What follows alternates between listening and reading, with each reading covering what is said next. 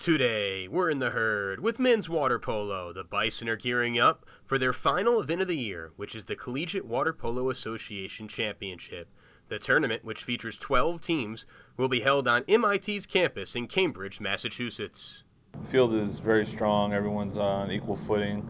All the teams have been preparing very well for each other. So, you got to beat all the best teams to win. So we start off with some of the best teams, and whether we play them in the first game or the last game, it doesn't matter. We got to win all the way through. So we're excited.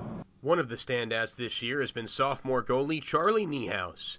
He has started all but one game this year after logging only 48 minutes a year ago. Definitely more by playing. It was easy to pick it up when I got a defense like I do supporting me. They make my job so easy, and it's been easy to adapt into the starting position.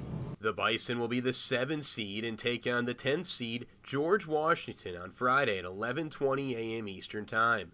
The Bison swept GW in the regular season, but the Orange and Blue know they have their work cut out for them after an uncharacteristic showing in the Southern Championships just 2 weeks ago. It always comes down to focus and concentration. Who can execute the fundamentals better, who can execute their game plan and make the least amount of mistakes. 6-on-5 is going to be crucial, as well as 5-man. So, it just comes which team is better prepared when they show up on Friday. I think a lot of people see us as the underdogs, and we've really embraced that mentality.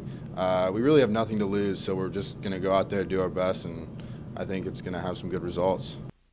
The CWPA Championship runs Friday through Sunday. Continue to check BucknellBison.com for daily results.